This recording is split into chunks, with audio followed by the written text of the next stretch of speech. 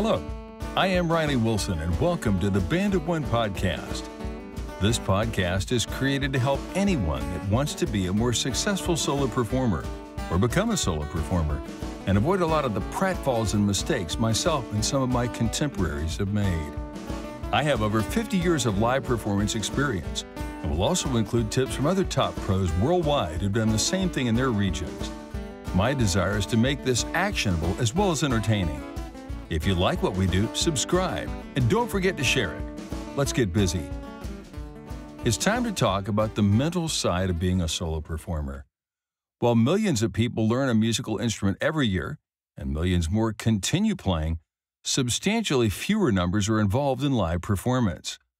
Of that group, there are only a relative handful that pursue performing as a solo musician.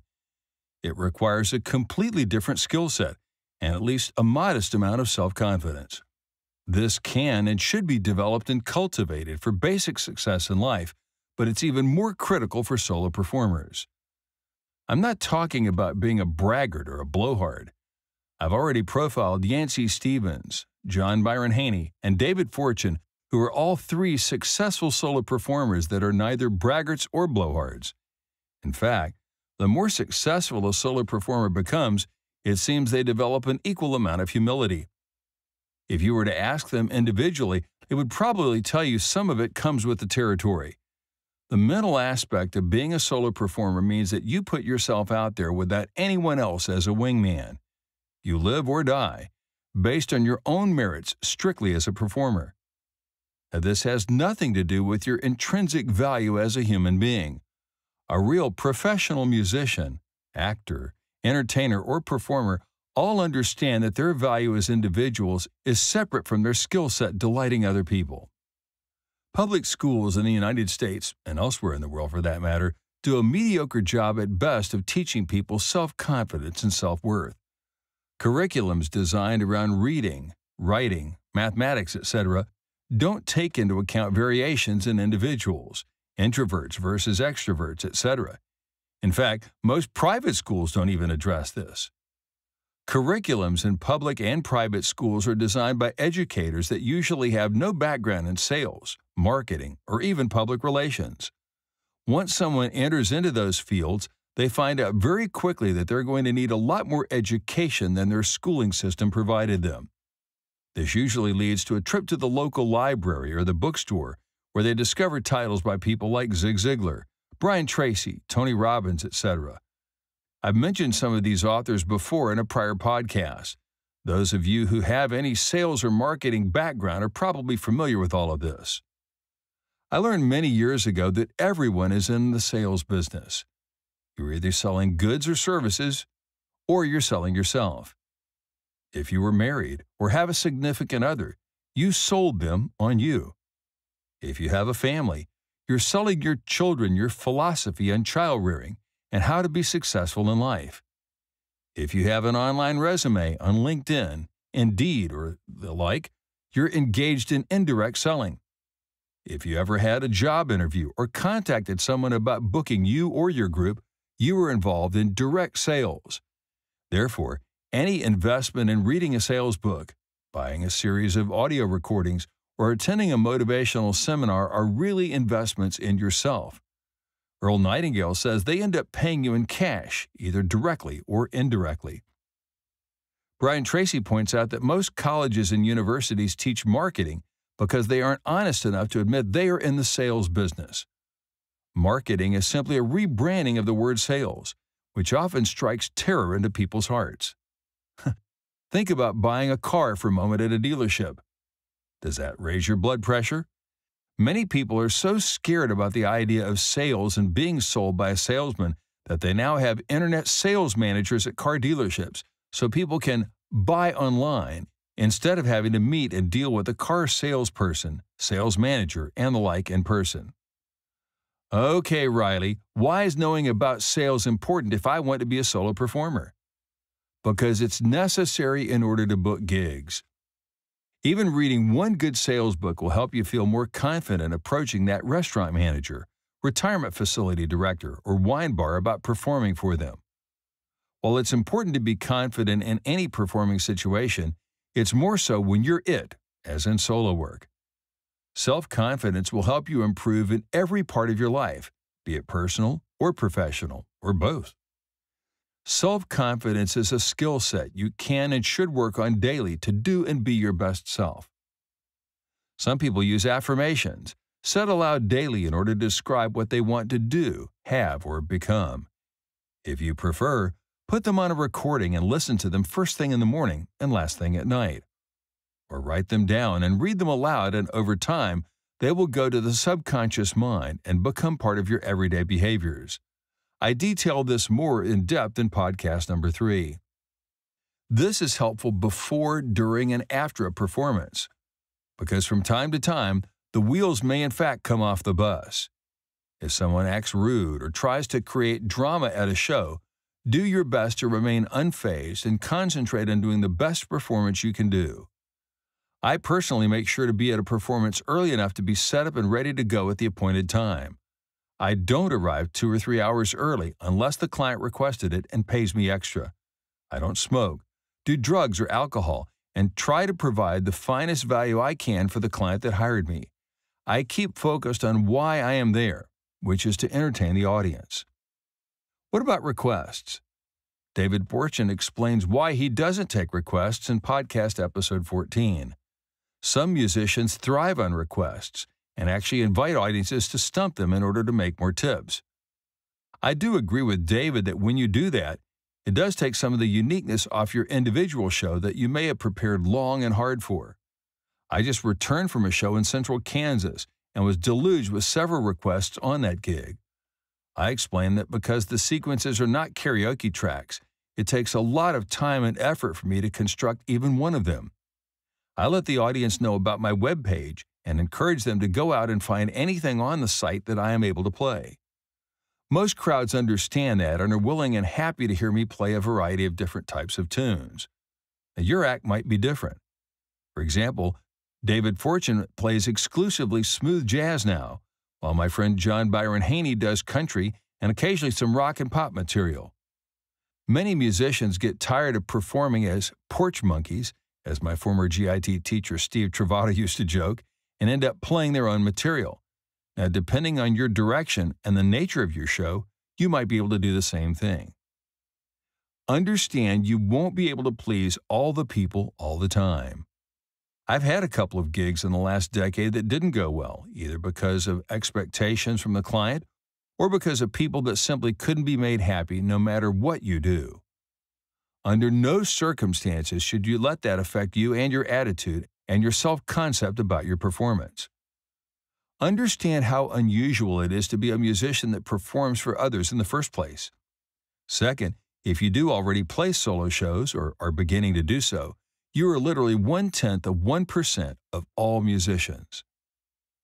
Once you start your performance, do your best to remain positive and assume people are enjoying what you do.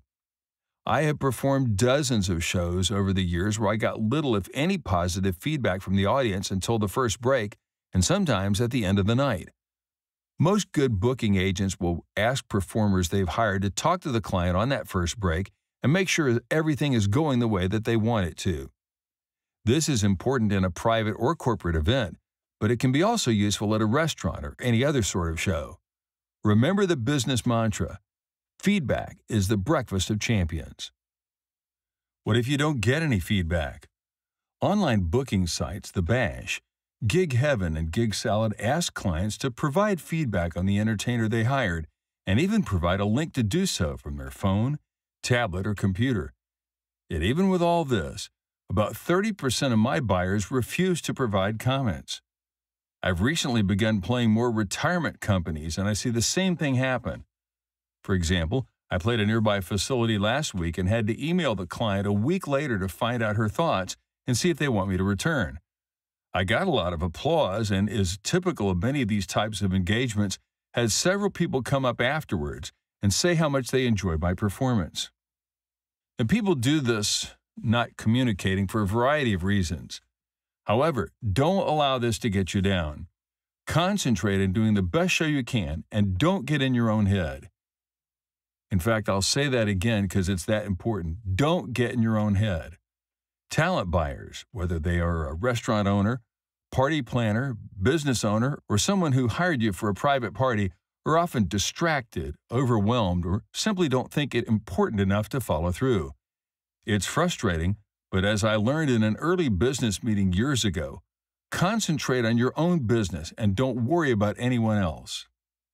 I see a lot of this when bidding for online gigs.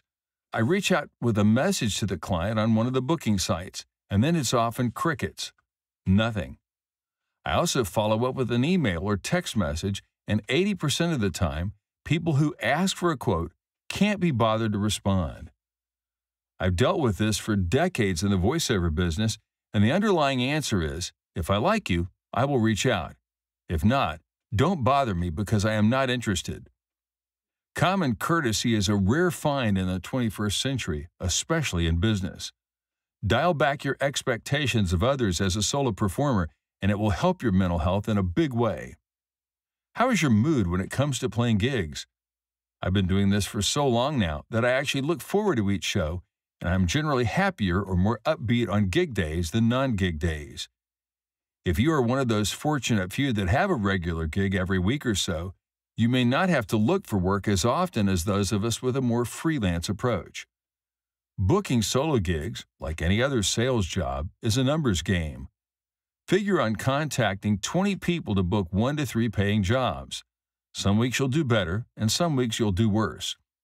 Overall, looking for work regularly will help you book more work. Keep a positive attitude about yourself and about your show, and you'll do just fine. What happens if the client's not happy? Say you were too loud, or perhaps not loud enough. Maybe they want a different style of music you can't perform. Thank them for their input, and simply do the best you can with what you have. Own what you can change, and simply ignore the rest. In a prior podcast, I mentioned a large corporate job I did a few years back where I needed more amplification. I addressed it with the client before I ever left town, and therefore, that was out of my hands. Occasionally, clients may have too much to drink or simply be unreasonable and impossible to please. On those rare occasions, just figure it's one of those shows that doesn't happen that often. Keep your attitude in check and simply remind yourself, of all the gigs I've ever played in my life, this is one of them. I found it important to keep a positive mental attitude when I'm working on a new song. I use sequences, and some of them have taken dozens of hours to master. I learned many years ago the importance of being able to work by myself for long hours on something that I wouldn't be paid for or see the immediate benefit of until sometime in the future. If you're planning on performing solo or are already doing this, you know exactly what I'm talking about. If you need to devote time in solitude to develop something new, you may find this is exactly what you need to set you apart for success. And a lot of this doesn't come easily. For example, writing and publishing my guitar method called Guitar Made Simpler, an Intelligent Approach, was one of the hardest things I ever did. After giving the material out to students as handouts in the early 2000s, I finally assembled it on my little eMac computer and got ready to do a sample print. I went to my local Kinko's and discovered everything was off-centered. I then had to spend a few $100s on a desktop publishing program called Quark Express, and then learn how to use a desktop publishing program in order to recreate the book inside. This took another 6 months to recreate everything within Quark. At one point, I was so depressed that I simply laid down and curled up in the fetal position in my closet.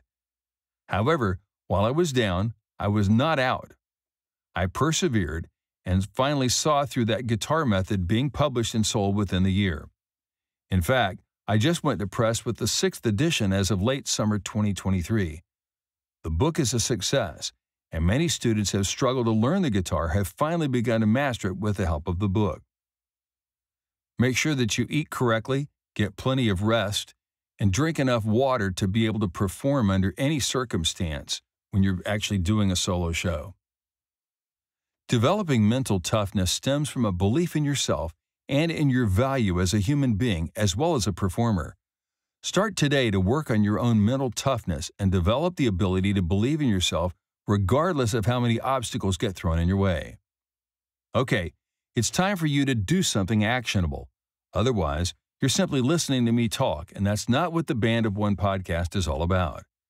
First, get a sales or self-development book from the bookstore and start reading it. Second, make a list of what makes you unique, so when, not if, you find yourself feeling marginalized, you can look back at that list and remind yourself, I am enough. You've been listening to the Band of One podcast. I'm Riley Wilson, and thanks for joining me. If you have ideas for upcoming episodes, I'd love to hear from you. Get in touch at your convenience through our webpage, which is guitarmadesimpler.com. You can also reach out on our Facebook page at Band of One Podcast. See you next time.